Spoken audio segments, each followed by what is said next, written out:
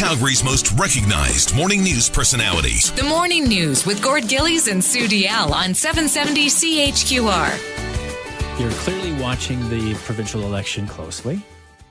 You've written down, and you had some time in an airport the other day to do a little horse race. As we joked with George Stevenson, if you don't know, at the Louis in the old days, used to do some funny horse races just about every lunchtime. So, Gary, here's your opportunity to give us your take on the provincial election.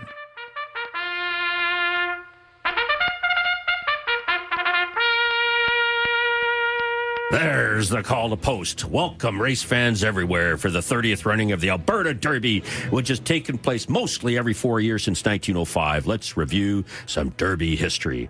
Liberal Party was the inaugural Derby winner, but lost in 1921. They're looking for success with a new jockey. UFA was champion in the Derby from 1921, but that horse was put to pasture when Social Credit dominated Derby wins starting in 1935.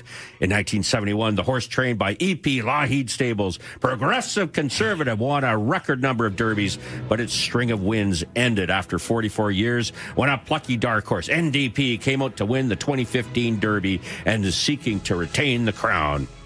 This year's Derby features some new horses and some new jockeys.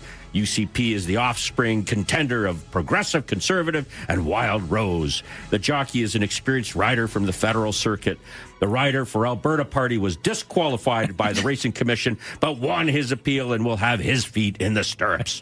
As noted earlier, Liberal Party hasn't been in the winner's circle for almost a century, and NDP is the current champion seeking to repeat. The horses are now lined up.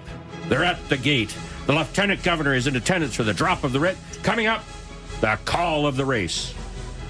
And they're off. And they're off. Charging out of the gate like a fire wagon horse is a tight pack of organized labor, ATA and AUPE. Their jockeys are whipping their horses to push NDP out to an early lead. Coming up on the inside, curtailment and crude by rail. Handicappers are not sure if these horses will help or hinder NDP. Coming from way back in the pack is Alberta Advantage. Can this horse overcome overregulation, too much tax, and Alberta Warhorse?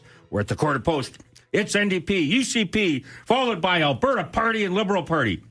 Freedom Conservative has gone back to the barns for feedback. On the backstretch, another pack of horses is bunching up. I Need a Job, Tax Relief, and Tidewater Pipeline have just edged out carbon tax. They're trying to clear a path for UCP. Is there enough track to make up ground? Canadian Energy Brand, Natural Gas Strategy, and Environmental Tax Credit is also making a charge. Now rounding into the clubhouse, we're into the home stretch. We've got a horse race. It's UCP, it's NDP, it's NDP, it's UCP. Liberal Party and Alberta Party are both charging hard. It's too close to call. Can a horse pull away? Will it be a photo finish? Which jockey will have bragging rights? For the answer to this question, tune into this station on April 16th for the result. Yes. Yes.